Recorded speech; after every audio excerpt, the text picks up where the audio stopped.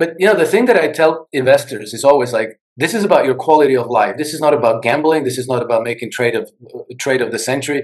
This is about your quality of life, and it should occupy 20 or 30 minutes of your day, no longer. You shouldn't be staring at the price charts. You shouldn't be staring at these things ticking up and down. You should just place your trades once a day and shut the whole thing down and not even worry about it, and watch your gains accrue over very long periods of time.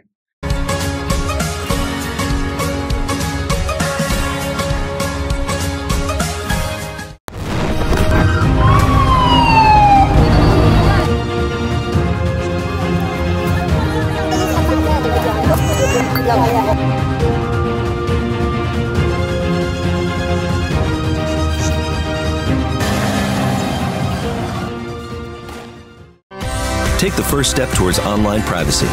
Get NordVPN. You and I are going to have a conversation about naked hedging, was it trend following? Oh, trend following. I could talk about trend following for a very long time. But in particular about the service that you offer to people, because this is how you make a living, right? And yeah, doing it for a while. Well, that's the day job. That's what I call the day job. So yes. I set up a website. It's called iSystem Trend Following, and I have a company. It's called Krainer Analytics. That is based on the technology that I've developed in 1999. So what is it? We're going on 25 years. And basically, what it does is it's a trend following system. It's kind of like a. Okay, hold on a second. Before we go into that, right? Let's find out a little bit about your background. And how you got into trend following?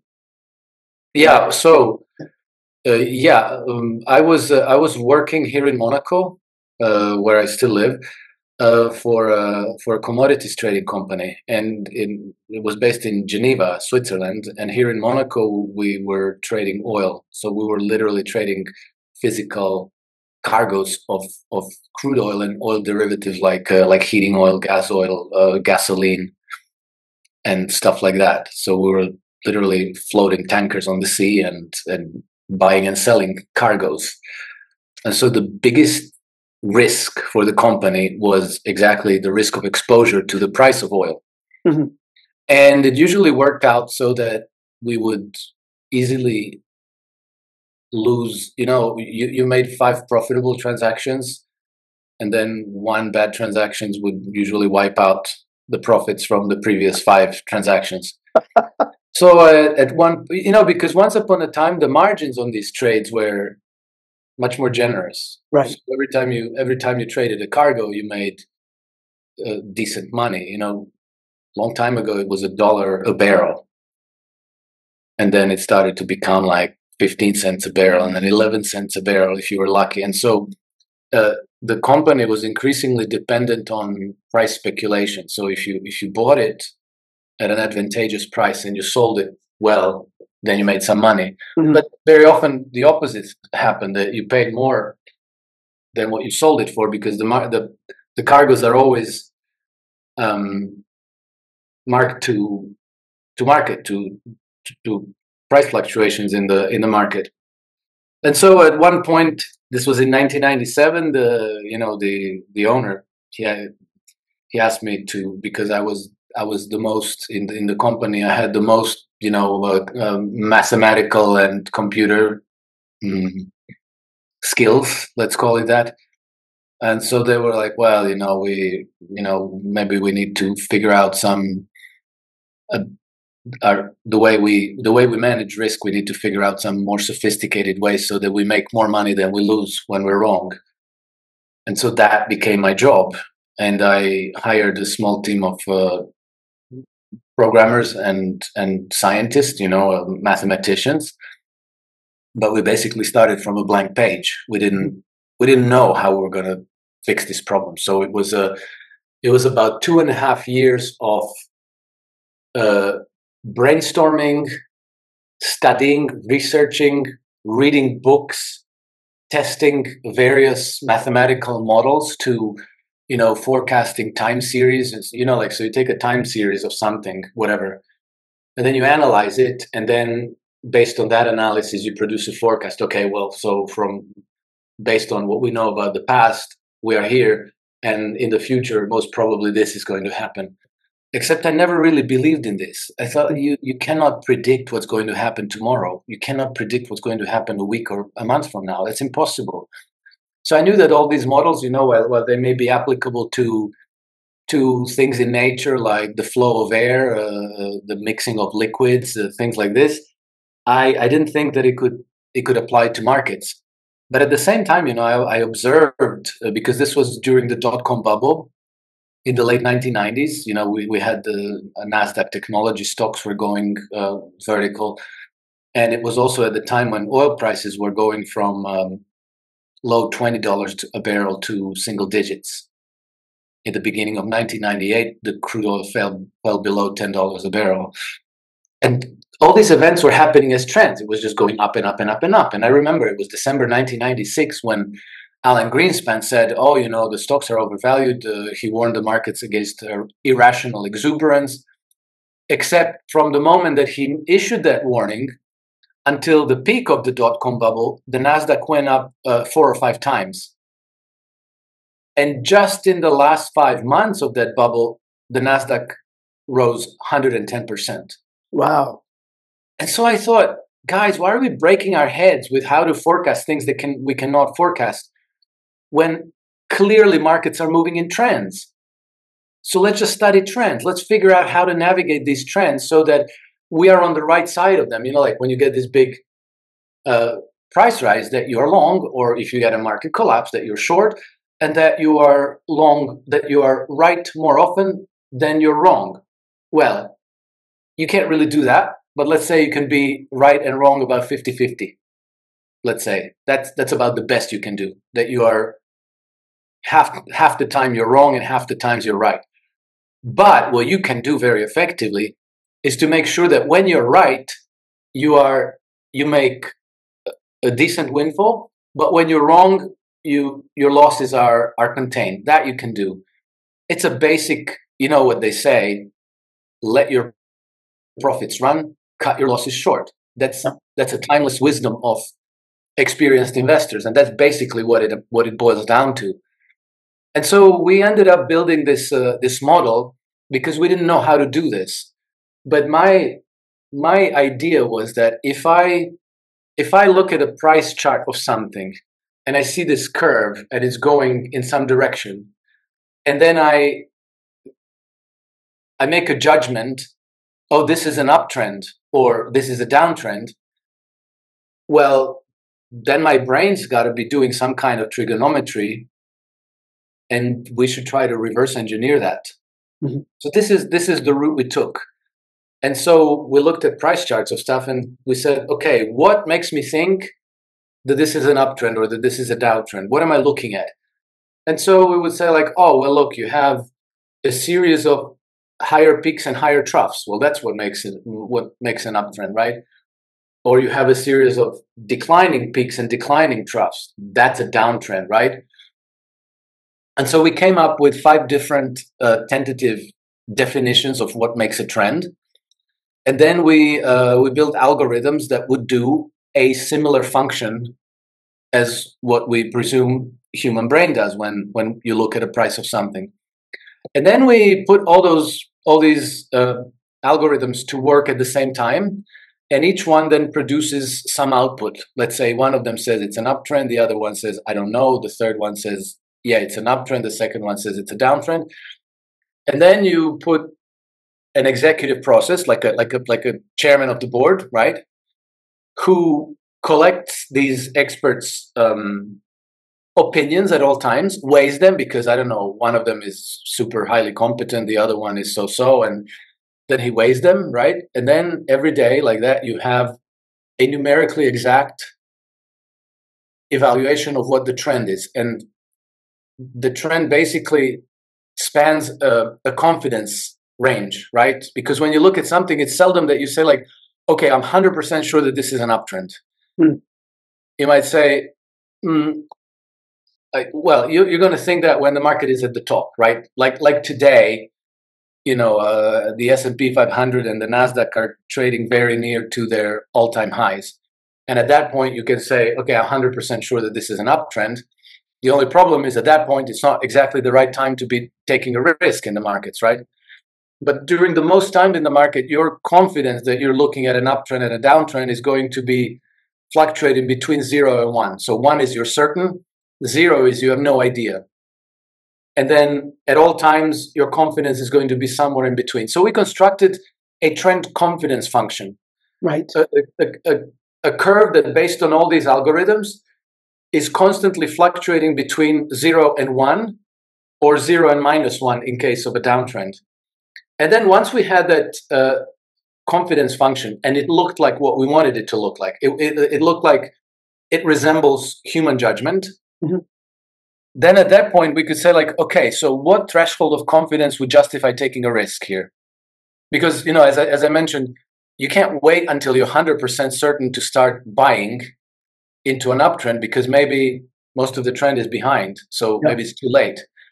So what is it? Is it 50%? Is it 70%? We didn't have an answer, but once we had the curve, we could go back and test, right? And we can say, like, okay, go with like 50% confidence. Okay, what about 55? What about 60%? What about 45? What about 35? What about 30? And, we came to the realization that most of the time it's about 35%. So when the trend function goes above 35% in an uptrend, or minus 35% in a downtrend, that is the time when you take a risk. Right. Yeah. And so, this is something that an algorithm, a computer program can do, but it is extremely difficult for a human to do, because you're not really inclined to take much risk when your confidence is only 35%, right? But then again, we have this system of generating buy and sell decisions, and we can go back in time, and we can test it, and we can see what results it gives. And so I have now 35 years of price data in my database for about 4,000 markets. Wow. So when you can test your decision making behavior on 35 years of history, and you see that certain behaviors keep repeating themselves over that time, then you can be fairly confident that if you continue doing that same thing, that over time, it's going to work out. Yes. And it does. It really does. The only question is, it's the only article of faith here is that we started on the premise that markets move in trends. And there are people who reject that premise. They say, like, no, markets fluctuate randomly. Okay, whatever. So that's an article of faith. I believe that markets do move in trends. And I think that for any person with common sense, it's enough to look at a bunch of price charts of things to see that markets indeed move in trends. Now, markets move in trends. Alex, can I stop you there? Can I stop you there and just sure? Yeah. I can say what I hear in what you're saying, right? So one is there's a capacity that you and I as human beings have for pattern recognition, and you're particularly skilled in a particular arena for pattern recognition. You could probably look at a candlestick chart, and see things that I wouldn't necessarily see. Yes, that's true. That's correct. Then the problem that you have is you're a human being. Yes. And then you have emotions like fear and greed. Like, I can read a chart. I don't trade. I don't trust myself here, right? Because I get too excited or too upset or something like that, right? Because I don't manage my emotions. And then so you've created an algorithm which does the pattern recognition, that you back tested it.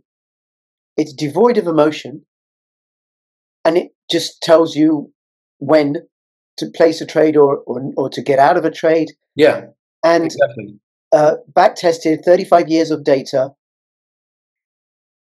and then the other thing about trading is not putting in all your capital to trade. You just trade a little bit, and the game is. I think the game is to put in small amounts. And over time, as long as 51% of the trades come through, at least, you're going to make a profit. Yeah, that's about right. And I think that you stumble onto one of the most important questions: is how much risk do you take on every trade? And this is, today with these modern brokerage platforms and accounts, you can be leveraged 100 times. So like you can You can put $10,000 into a trading account, and you can buy $1 million worth of something. And so I think that where people make mistakes is that they go too aggressive. They say like, oh, for sure this is going to go up higher, and they think like, oh, I'm going to make a bunch of money here, and so they get leveraged up to the eyeballs, and then that time when you're wrong, you're going to sustain very difficult, very, very heavy losses, and it's often very difficult to bounce back from those losses. So vast majority of people, we're talking about probably on the order of 80%, give or take, end up losing money when they do this. Yeah. But it's not inevitable. You just have to, what I advise people to do is to target returns that should be in the high teens and low 20s, right? So if you target 20% per annum returns, that's fantastic. That is what the best of professional investors try to generate per annum. And over longer periods of times, the best of the best of the best will be around 15, 16, 70% after fees. So, but the problem is that when you start trading, and you can leverage as much as you like almost, and you easily see your account value go up 5% a day, and you think like, wow, like I should be able to double my money here easily. But the likelihood of you doubling your money is very close to zero. So, people shouldn't try to do that. People should really try to aim for high teens, low 20s. And for anybody who's starting out, what I would advise is start trading really, really small. Mm.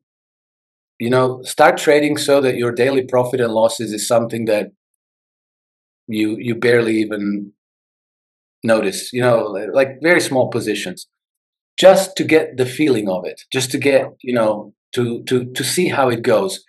And then as you get more comfortable, maybe you can add risk. But it's like if you had a motorbike, the faster you go, the more likely you are to get hurt. And like with investing, it's not gambling. You should be looking to build up your wealth for life. This is not doubling your money in a year. This is not making a trade of the century this week. Yeah. This is about taking what you have. Yeah. You should think of it as a seedling.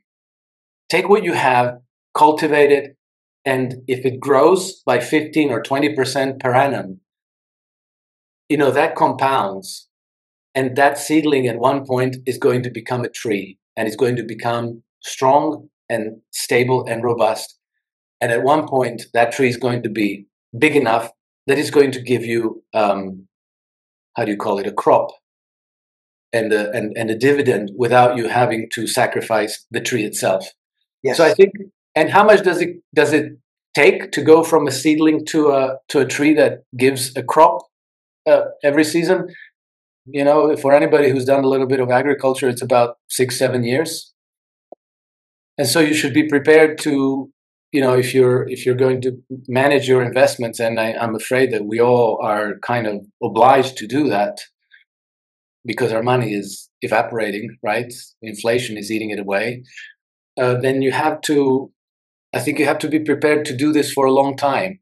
And that means that you have to keep your risks low so that when you get it wrong, the losses don't keep you up at night.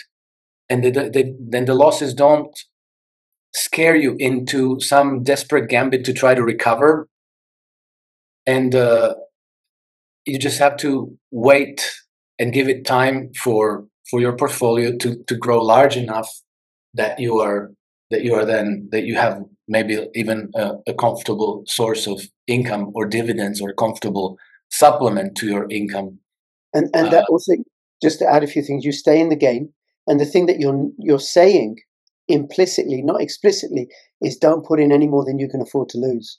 Exactly. And then slowly it builds and builds and builds and builds. Yeah. Keeps you in the game, but it's got to be responsible. I suppose, Alex, it's a little bit like being a father. I got to cultivate my children and nurture them and take care of them and take care of them. They're not going to be strapping adults instantly. Yeah.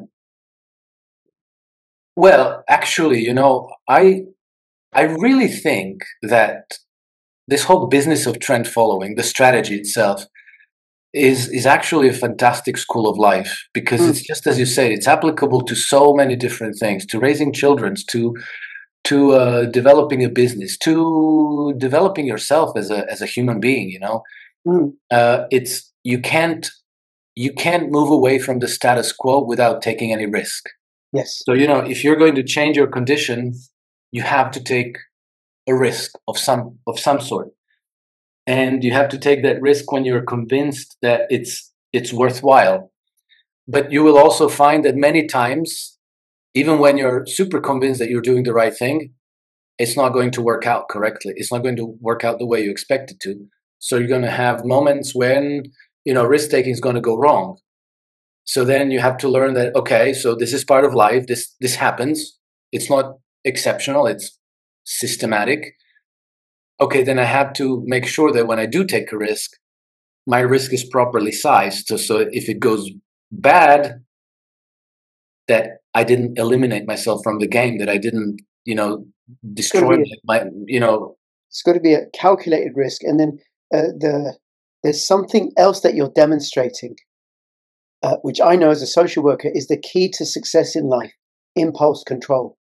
Yes. The marshmallow experiment, right? So then what you're talking about is how the service that you provide and the way that you work and you encourage and support others to trade through trend following is impulse control. So all the way restraining impulses for recklessness and folly. Exactly. And this is really, really carefully. And this is what brings me back to the model that we developed. Yeah. Because I from the get-go, I was kind of afraid of this. I was afraid of all this. I was how do you call it? I knew enough, through research, through reading, to know that there were many of those traders who were, these larger than life geniuses that people looked up to. Mm-hmm. Like Jesse Livermore, Warren Buffett. Well, no, Warren Buffett is not a good example, actually. He's been successful for a very long time, but like you had people like Jesse Livermore, like the guy who crashed Barings Bank, Leeson. Michael Berry? No, Leeson. He's I can't remember his first name now. Nick Leeson. Right. Like these geniuses who for several years had the world dazzled with their genius, with their ability to make millions and billions of dollars trading, and then they ended up crashing into a pile of ashes, lose everything. Nick Leeson destroyed Barings Bank single-handedly. Wow. There's a lot of these people. Bill Hwang, just a couple of years ago, he was managing $20 billion of his own. He was a billionaire. He made immense amounts of money investing, and then he managed to lose the whole $20 billion in the space of 2 days, all of it. So I knew many of these cases. I read about all this stuff, and I thought, why should I trust myself to be the big genius? And what's the point of doing this if maybe at the end of your career you're going to end your career with a big spectacular own goal from which there's no recovering? Mm.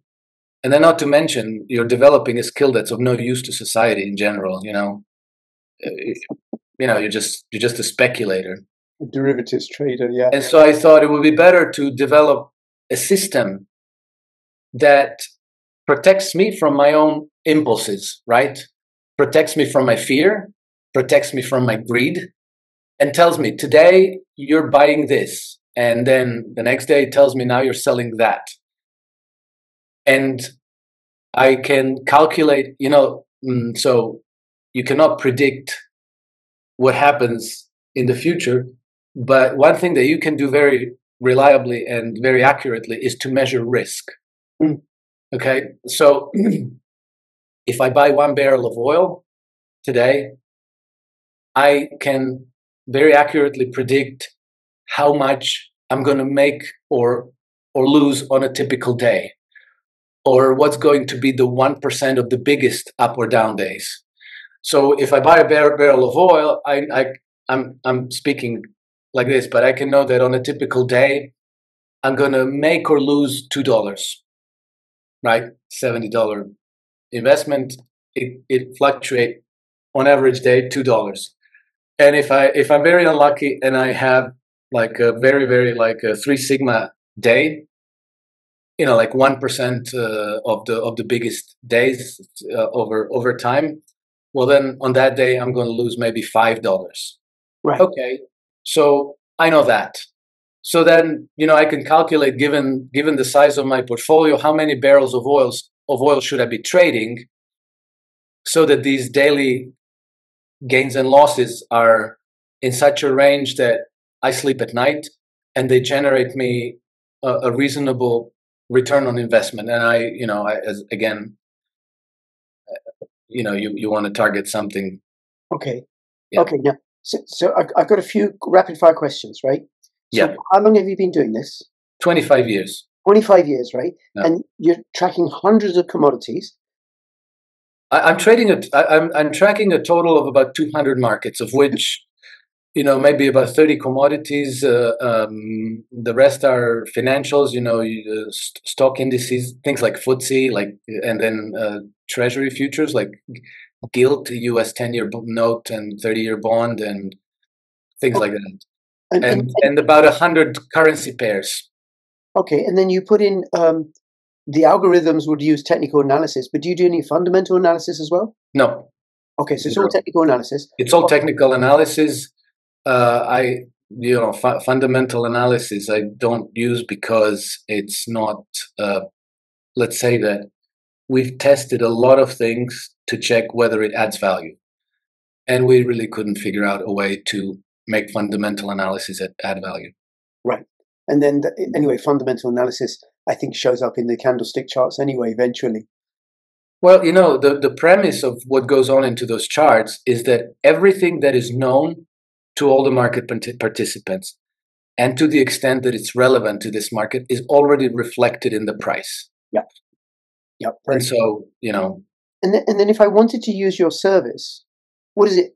I'd sign up and then I give you money or something. Oh, okay. So I have a daily newsletter with which I communicate these buy and sell decisions for subscribers. So what you would do is you would subscribe to the newsletter. But the problem is that my newsletter is a little bit pricey because I kind of do it the pedestrian way, and I can't handle a very large volume of subscribers. So I've resisted so Alex, far. Let me put that another way, right? It's an no, because I'm going to make a point that exclusive premium service currently. Yeah, it's a premium service, but it's it's a premium service because I can't handle volume. But I've decided that I've been writing on Substack now for 2 years. Right. And Substack has grown leaps and bounds, and they've developed certain things that I think are solving some of these problems for me. And so what I'm going to do, maybe starting already Monday, maybe starting now at the beginning of October 2024, I'm going to launch a Substack newsletter. Mm-hmm. And because Substack is taking care of all the subscriptions, payments, and all of this, I'm going to be able to lower the price very considerably. Right.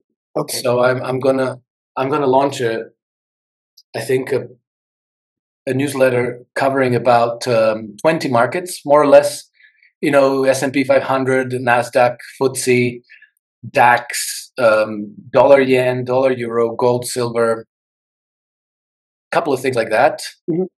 And it's going to be 5 trend following strategies per market. And those 5 trend following strategies per market are going to be generating the buy and sell decisions. And I'll see how it works with Substack. And if that works, then that's going to be a considerably cheaper way to subscribe to my service. Right. And just to be clear, you don't hold anybody's money. You're not investing for anyone. If I were a subscriber, you'd send No, me. you would have to do that for yourself. I then place the buy and sell order. Yeah, you would have to have your own brokerage account or whatever, and you would manage those trades yourself. And then what sort of time frame are your trades on? Days, weeks, months? Okay, so generally the system we developed can accommodate short cycle trends, long cycle trends, and anything in between. So what's a short cycle? Okay, so let's say the short cycle trend is something that might switch from long to short every couple of weeks. Right. Now, long cycle trends might stay on one side of the market in a long position for many months, maybe sometimes even a year or two or three. Okay. Yeah, but based on 25 years of experience and literally millions of these backtest simulations, I can categorically say that the strategies that work best and that are most reliable are long cycle strategies. But those are also the ones that test people's patience the most, because they are let's say you're following a nice trend and it's going up and up and up and up, and you're very, very happy because you made money. Yeah. But then that trend is going to reverse at some point.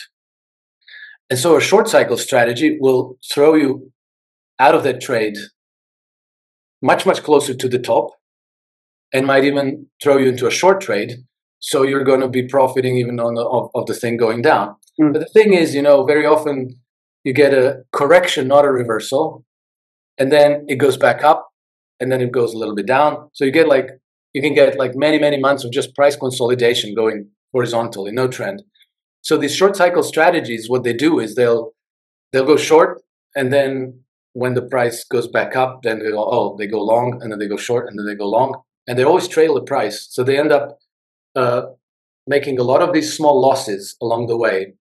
So for the whole duration of this price consolidation period, these strategies will actually get negative performance.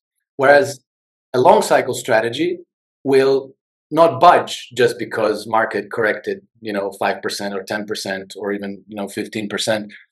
It'll still keep you long, and it will avoid getting chopped up, in these horizontal periods. So over long periods of time, these strategies tend to perform best. But that means that you have to sit there and you have to be content to watch, nothing happen, watch paint dry. But, the thing that I tell investors is always this is about your quality of life. This is not about gambling. This is not about making trade of the century. This is about your quality of life. And it should occupy 20 or 30 minutes of your day, no longer. You shouldn't be staring at the price charts. You shouldn't be staring at these things ticking up and down. You should just place your trades once a day and shut the whole thing down and not even worry about it. And watch your gains accrue over very long periods of time. And spend time with your kids. Read a book. Go for a walk. Exercise. Read one of your Substack articles. Read my Substack articles. Watch Crypto Rich podcasts. Because when people get into trading, it very often starts to occupy a huge chunk of their day. They stare at the screen, they place trades, put them on, take them off, keep wondering, what should I do? Should I do this? Should I do that? And what's the point? It's better to do other things with your life and allow an autopilot to make those decisions for you. Yeah. Okay. Now, because it's a newsletter, and then it's up to individual subscribers to place the trades or not, they can then determine how much they're going to put in. So once you launch the Substack, it could work for small players as well. It doesn't have to be large investors. Oh, yeah. That's the whole point. They could do that, yeah. That's the whole point. And then do you offer any coaching calls or private Zoom calls or anything? Or nothing systematic in that sense yet. Nothing structured. What happens generally is that people ask me questions, mm-hmm. and then I try to give them the best answer I can. And so I launched my newsletter 4.5 years ago in January 2020. And based on all these questions, the most important of the questions, I've put together a page on my website called Trend Compass User Manual. So that page kind of condenses the most relevant lessons and answers to most interesting, most important questions that came from traders and subscribers. So that's a resource. I think that, yeah, I have to see how it goes with Substack, because Substack is not only a platform for, I'm not plugging them, I have nothing, I'm just a user, but it's a platform for distributing newsletters and articles, but it also allows you to, it allows you to do podcasts, to do video content. So I'll see if it's appropriate, if it's suitable for courses, and for maybe calls like Zoom type calls, where from time to time you can have a call with your subscribers and then go over questions and issues and things that people want to ask about. But Sure. And then, Alex, here's a silly question. Well, it might not be. It's actually a very sensible question. Do people actually make money from using your service? Well, yeah, but it again, I have to say it depends how they use it, and to put it in the simple metaphor, it's like if I gave you a car, if you drive it carefully and responsibly, it'll get you where you want to go. If you run wild and step on the gas pedal to the metal, you're probably going to end up hurting yourself. So, yeah, I have subscribers who write me back and who tell me that it's working wonderfully for them. And I also know one person at least who blew up, and he asked a lot of questions. We had extensive communication, and I kept telling him, please drive it in the slow lane. Don't be aggressive. And in the end, he told me he couldn't handle himself. He couldn't handle the temptation. And so, yeah, it's not for everybody. Some people, for some people, it's better not to trade. Buy some gold, silver, buy a plot of land, and that's also quite sensible. Yeah, and the thing that you're pointing to is, in the end, with your service, it's like if I were to subscribe, or anyone were to subscribe to your service, the subscriber is responsible. Yes. I'm responsible. Absolutely. You suggest, okay, buy this asset at this price, and it's down to me whether I don't know, put in $10, $100, or I sell my wife and my children and my house and my underwear. It's my call. Yeah, exactly. But I in all of these newsletters, every day my newsletters have a commentary in it, and very often I talk about risk management. Yeah. And on my user user manual page, I also there's an Excel file which people can download for free to measure the riskiness of any assets. They just have to copy paste the time series, the price series, and then it's that thing, like if I buy a barrel of oil, on a typical day I'm going to be losing or making $2, or on a really bad day I'm going to be losing or making $5 or $6. So then am I okay making or losing $500 a day? That's a decision you have to make. So there's a little Excel sheet that makes that value at risk calculation, and then you can use that to calculate what size trades you should do when you get like a buy signal or a sell signal. We didn't talk about this, but the most wonderful thing about trend following is that you can also profit in bear markets. So if there's a stock market crash, there's going to be a tipping point where it's going to tell you to go short. Yeah. And when you go short, then you profit from the market collapsing. Yeah. Yeah. And that's what you get from trend following. You don't get it from fundamentals analysis and from these classic 60-40 portfolios and long only stocks. Yep. Okay. Now, if somebody wanted to subscribe, can they test it out for a bit? Yeah. I always give a month free. 1 month is always free, but in practice, I try to make that a bit more than 1 month, because I like for people to have a good feel about what it is that this strategy entails, you know. Okay. All right. Well, I'll have the links in the description below so people can go and try this out and profit from it. I assume this is how you make a living. This is how I make a living. Yeah, this is how I've made a living for the last since 2003. Right. Yeah. That's it. And do you know what that suggests? Like a certain expertise. What is it? The guy who wrote Tipping Point. Yeah, I know about the book. I don't know the guy who wrote it. But he wrote a book about genius that it takes 10,000 hours.